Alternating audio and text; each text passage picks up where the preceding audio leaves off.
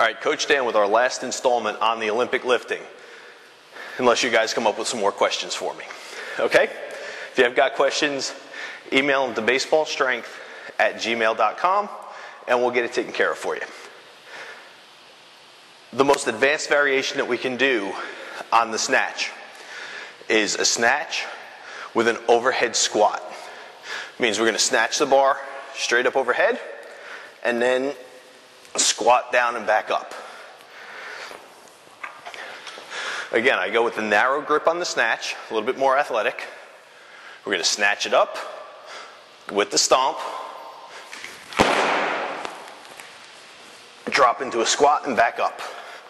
Takes a lot of flexibility and a lot of stability to accomplish this move.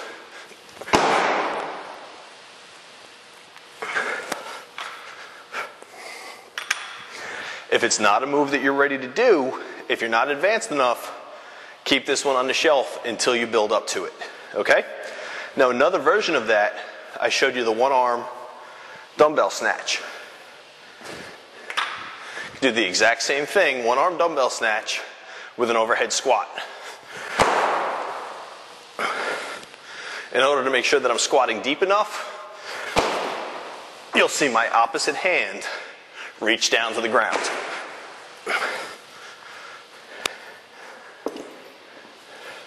Once you get advanced more than that, you can do the barbell. Single arm barbell snatch.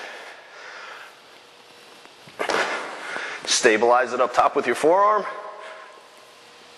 Squat down, touch the ground, and come back up.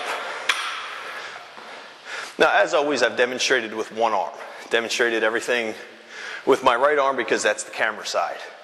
Everything that you do for your right, you need to do for your left. So make sure you're using some common sense there. Challenge yourself with the exercises. Don't challenge yourself with the weights. Okay, these are explosive moves. If you're using too much weight, I used a 20-pound dumbbell and a 45-pound bar. Very explosive.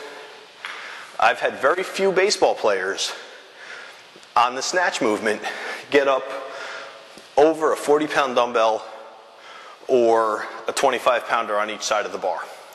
Stay light so that you can stay explosive. Your bat weighs, depending on what level you play, between 28 and 32 ounces. The ball's just a whole bunch of leather and string. You don't need to be able to lift several hundred pounds in order to swing your bat or throw the ball. You just need to be able to lift those lighter weights extremely explosively. So that's the benefit to Olympic lifting for baseball players. It's Coach Dan, signing off.